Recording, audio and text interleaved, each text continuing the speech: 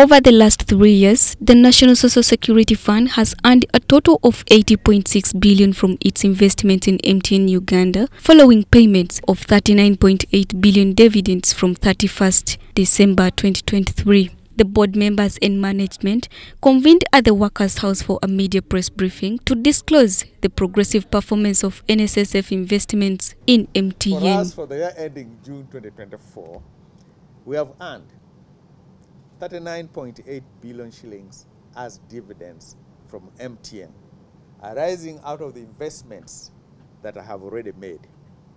This payment is the largest the fund has earned from a listed company in the whole of the East Africa region. That means that over the last 3 years, since we invested, we have basically earned close to 81 billion shillings as dividends from Mtn, and earning it on behalf of Ugandans.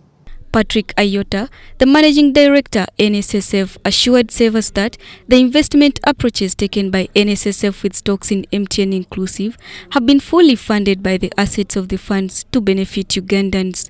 He also confirmed NSSF's buying of additional shares in Mtn Uganda. The company will continue to offer long-term benefits for NSSF members and the country.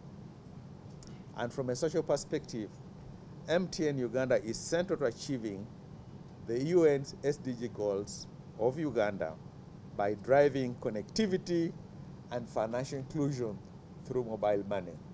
Sylvia Mulinje, the CEO Mtn Uganda, expressed her gratitude to NSSF, being its largest institutional shareholder, and the citizens in Uganda that continue to support and trust the teleco. NSSF is the largest indigenous shareholder in Mtn Uganda with 11.7% shareholding.